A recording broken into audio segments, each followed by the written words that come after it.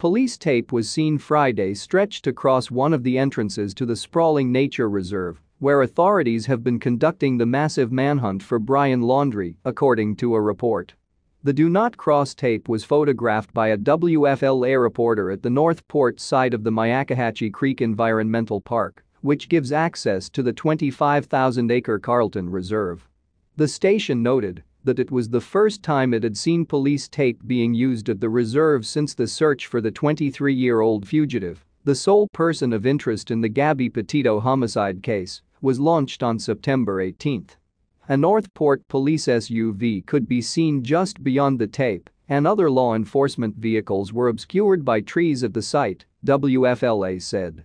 The tape was observed shortly after a police cadaver dog from the Pasco County Sheriff's Office was reportedly brought in to assist Northport Police, the Sarasota County Sheriff's Office and the FBI in the search.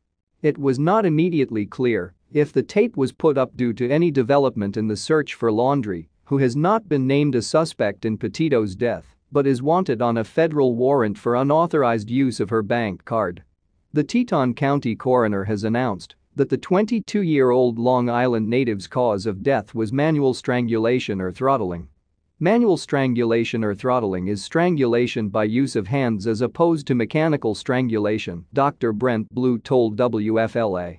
Petito's family traveled to Wyoming on Wednesday to reclaim her remains, which were found at the Bridger-Teton National Forest on September 19 after her ill-fated cross-country trip with Laundrie,